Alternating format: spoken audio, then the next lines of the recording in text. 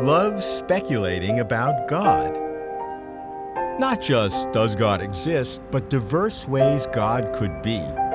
In searching, striving to know God, if there is a God, I immerse myself in contrasting views. Though I doubt I'm any, well, closer to truth, I'm seeing a larger landscape of possibilities.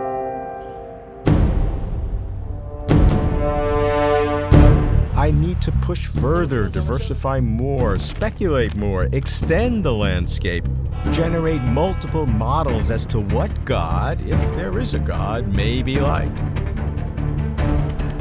Sure, God or no God would answer big questions about meaning or purpose or eternal life, and the search itself gives insight into how humans think. But there's another reason. I love speculating about God. I'm Robert Lawrence Kuhn, and this is Closer to Truth.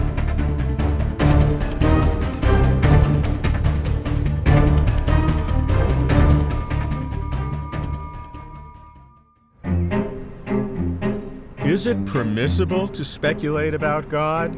Or is God too holy and our imaginations too sinful? That's what some believers think. They surmise that by indulging in speculation, I'm committing blasphemy.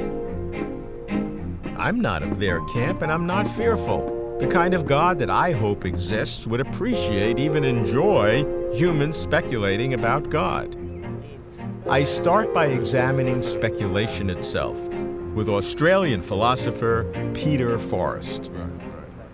Peter, I struggle with God. I want to know if I'm going to believe that a God exists, what is this God like? But people say we shouldn't speculate about God. There are two reasons, I think, why we should speculate about these matters. One is that it does seem to me wise, sensible, to make a choice if you have to commit yourself when you see what the options are, rather than to simply have a take it or leave it approach. The other reason is that there are well-known intellectual obstacles in the way of people's religious traditions. Although one approach is just to sort of stone wall and sort of refuse to answer these things, a better approach, I think, is to offer something by way of a defense and a speculative defense.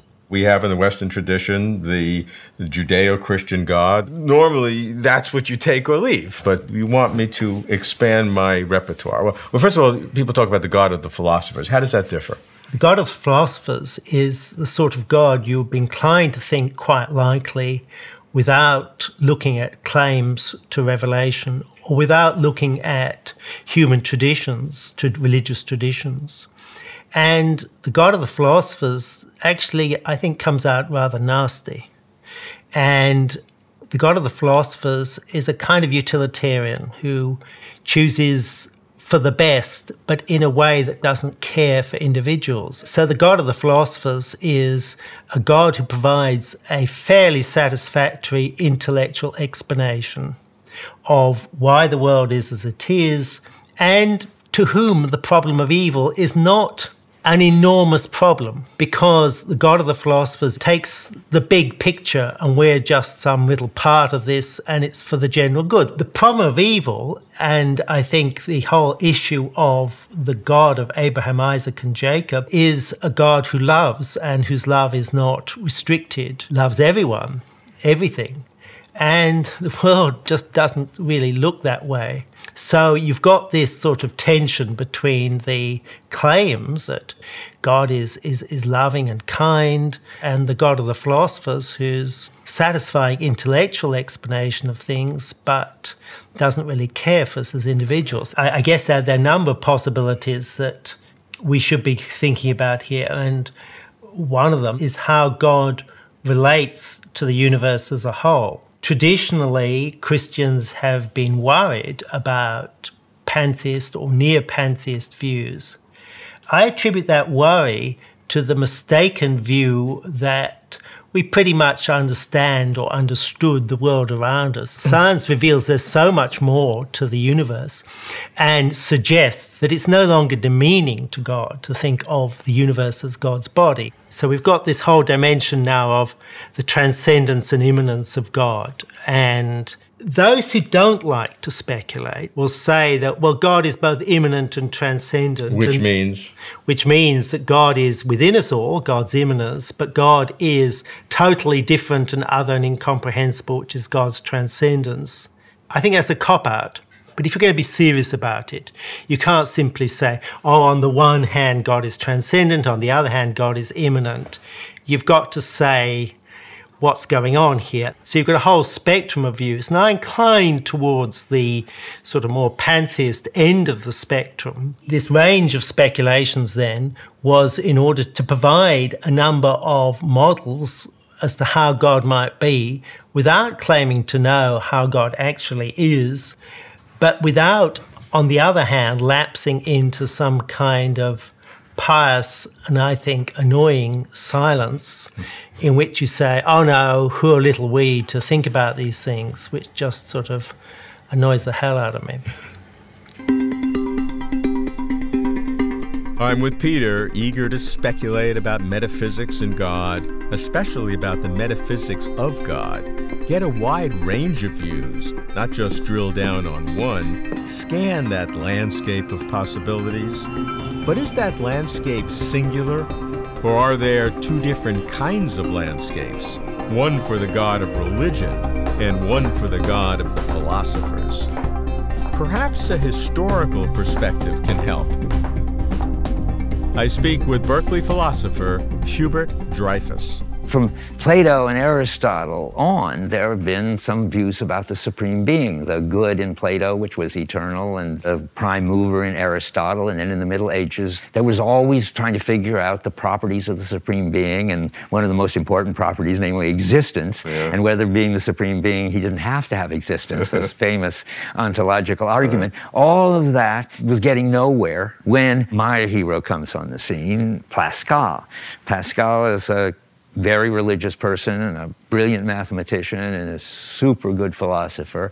And what he says, he makes two moves. The first move is already terrific. He says the God of Abraham, Isaac, and Jacob is not the God of the philosophers. So all this debate about the supreme being that Plato and Aristotle and the medieval supposed Christians are involved in is just irrelevant to us Judeo-Christians, and that sounds right. How did that differ, though, from the God of the philosophers? Good, that's exactly the question. Their God was a present God, having all the positive possible properties, as they sometimes said. A God that the mind could contemplate. And Pascal said, our God is a hidden God. He's never present. You can't see him. And then the Jewish thing, you can't make pictures of him. That's important. If you don't understand that, you don't understand this whole tradition that's been off the rails, because the point is you can prove the existence of God and you can prove the non-existence of God. That's what they've been doing. But they haven't realized that that shows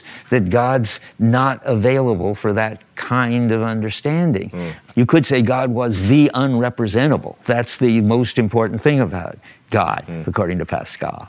And that gets you to Kierkegaard, who, leaning on Pascal, makes a big deal about the difference between what he calls metaphysical religions, religions who think that you can have a vision of God. That's a kind of religion, but it's got nothing to do with Judeo-Christian religion. None of the Jews ever got this kind of vision of God. The best they got was a burning bush.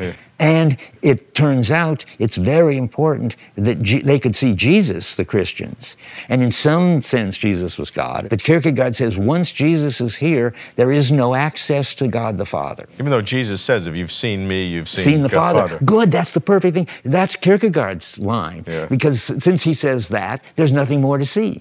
Not just in spite of it, but because Jesus says, who's seen me, you've seen the Father, you know all you'll ever get to know about it. So stop debating it. And you got enough. Well, Jesus, what more do you want? You got Jesus. The next really important step is Nietzsche, who wants to say that certainly the God of the philosophers isn't anything we can know anything about or need to know anything about, but that God in general no longer plays any important role in our culture, and he expresses that by saying God is dead and we have killed him. We have killed him by presumably partly sort of misunderstanding him and doing philosophy about him, and partly by becoming, he says, so good at understanding people's desires that and being honest about our desires that we discover how much we need God, but that we haven't any evidence, and therefore we have no right to believe in him anymore. And that's the end of what Nietzsche calls monotonotheism, and which he thought was a bad idea from the start. And he says he likes polytheism.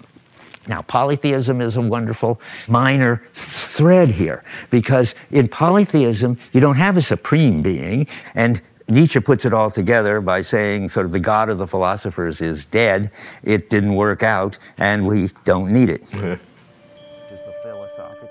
To Bert, collating history, one key is whether God is representable. One view of God that is surely representable and surely not of the philosophers is the Jewish God. I guess I should know about this. The Jewish God often features struggle. The name Israel literally means struggles with God. Rabbi Neil Gillman explains his own struggles. My late teacher, Abraham Joshua Heschel, referred to moments of radical amazement. Moments which is much more than wonder and much more than curiosity. It's even much more than awe. It's a sense of the intrusion into the everyday of the realm of the transcendent. Those are the moments that I consider to be revelatory. And I put God into those moments. You've talked about having to deal with tensions and polarities, that God's all-powerful and somehow either vulnerable, kind and cruel. And omnipotent and limited, and involved and distant. So one of the things that I'm convinced about is that tension is good. Tension is a source of vitality, is a sort of source of creativity. Out of tension, out of the push and the pull of contradictory impulses, comes a sense of the possibilities, the creativity of that. Because most would see the polarities and the tensions with God as problems to be solved and resolved and done away with, the problem of evil or the problem of God's... Look, I've been doing this for too long. I haven't been able to get rid of the tensions. Yeah. So I've given up trying, I guess, and resolved that you just have to live with the polarities. The God, at least the God of the Jewish tradition, is beyond human knowledge.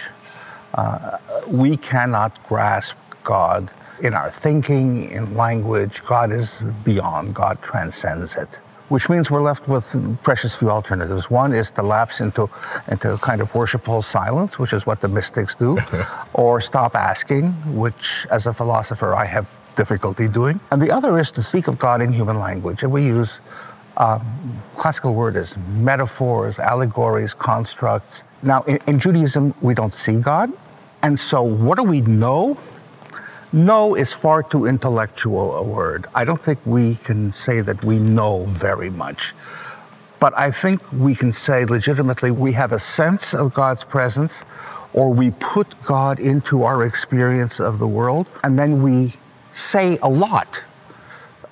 For a tradition that says you can't say anything about God, it says an awful lot about God, but it says it using figurative language.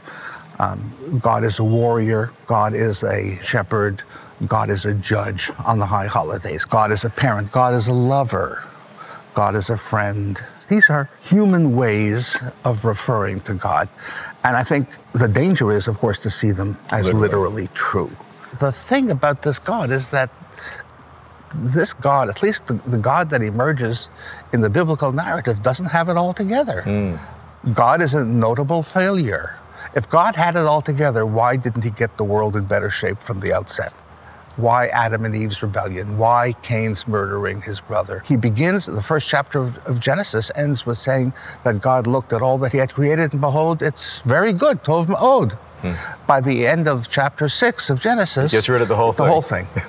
What kind of a God is this who at the beginning is so proud of his success and a little bit later sees that it didn't work out? Probably one of his big mistakes was to give humanity freedom, Because once human beings are freed, then human beings are free to screw up the world.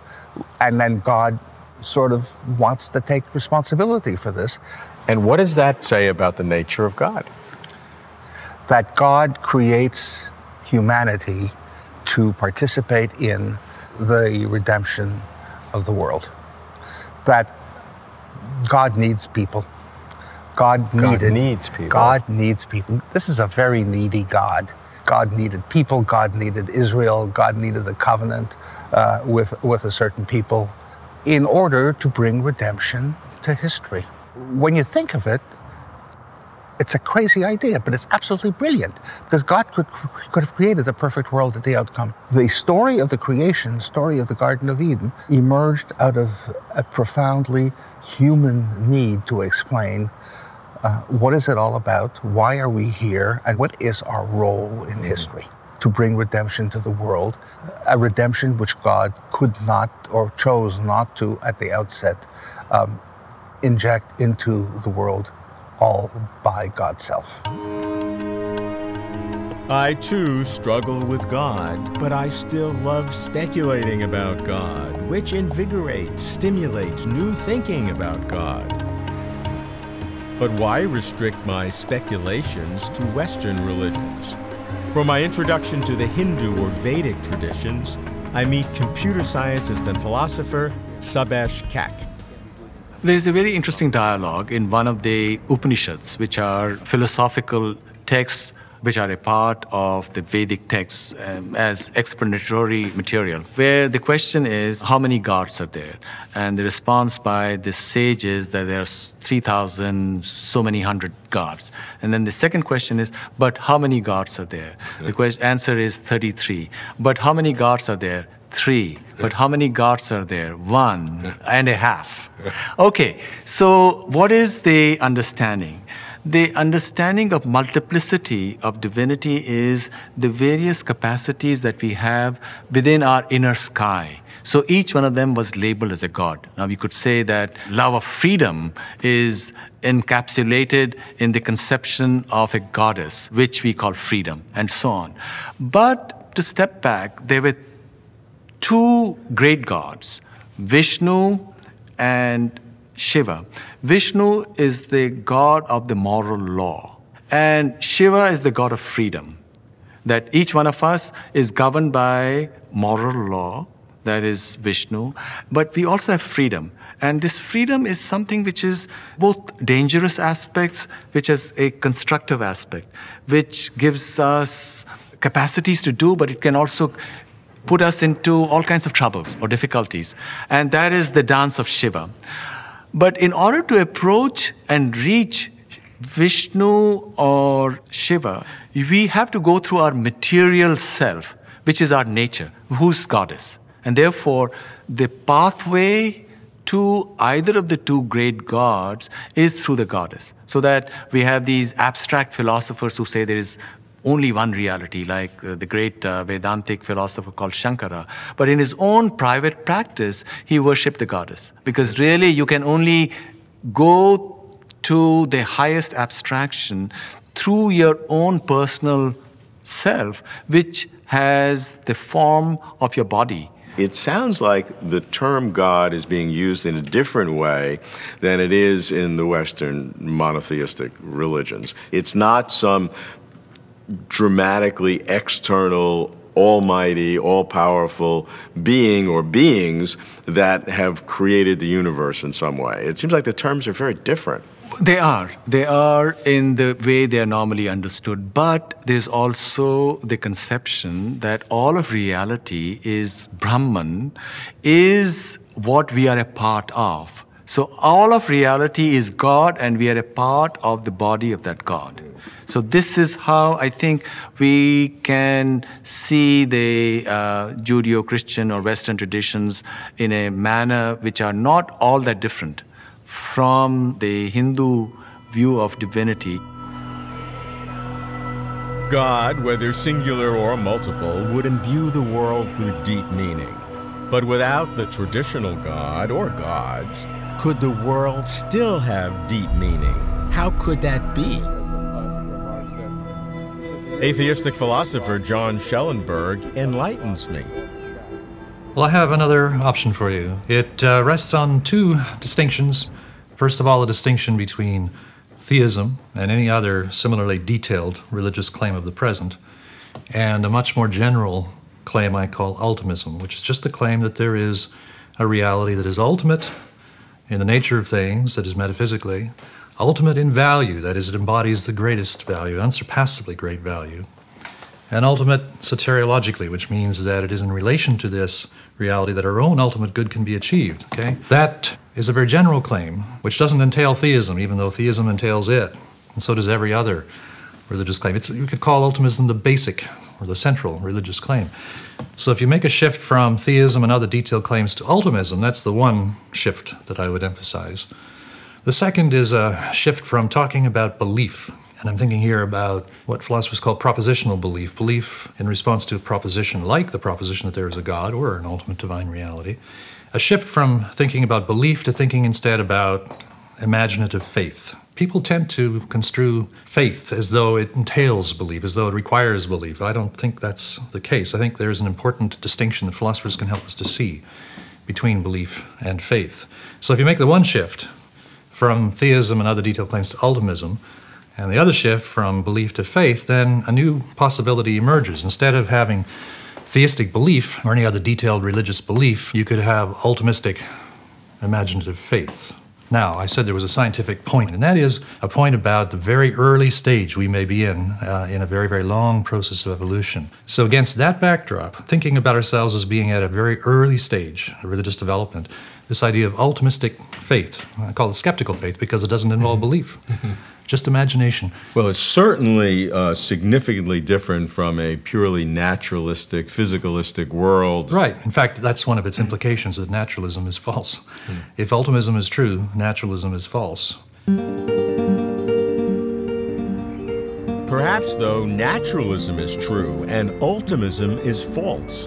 And if ultimism is false, then so are theism, deism, pantheism, and all the other non-natural isms. It's high time I ask a real atheist to deal with my speculating about God, philosopher Michael Tooley. Michael, as theologians try their best to demonstrate the existence of God, it seems like their definition of God gets narrower. Yeah, I think that's right. I mean, the way that I conceive of God is as a person who's very powerful, possibly all-powerful, very knowledgeable, and so on, right? And some theologians complain that that's an anthropomorphic conception of God, right?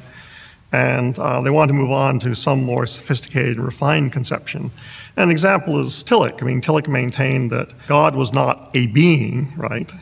But instead, he was something like being itself. It seems that this move is a move away from a God that has obvious importance to human beings, who makes it likely that when we die, we're not just going to rot, we're going to survive, makes it likely that very evil individuals will not triumph at the end, to a conception of God as being itself. And the question is, why should I care about that?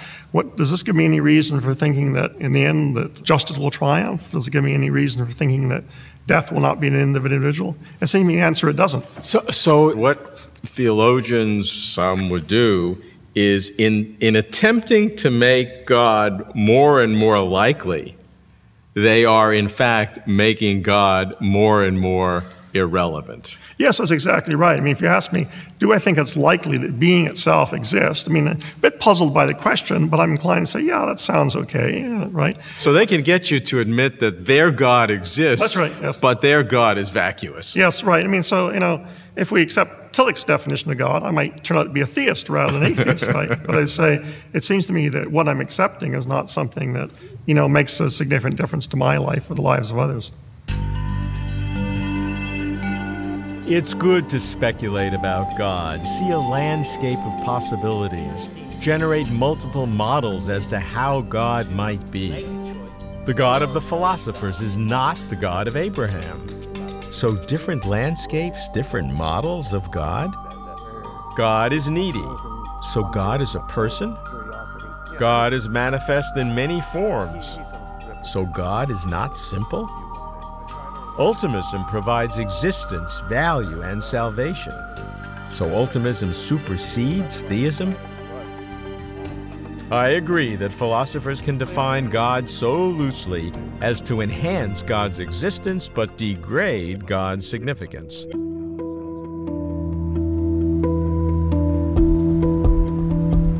I like tension between God's existence and God's significance because it highlights how analytical approaches to God work. While convergence is not coming, it is not blasphemy to speculate widely, even wildly, about God. God, if there is a God, would appreciate, yes, enjoy, humans speculating about their Creator, balances the relationship, levels the playing field. While I more clearly see the landscape of possibilities of what God might be like, I doubt that I'm any closer to truth.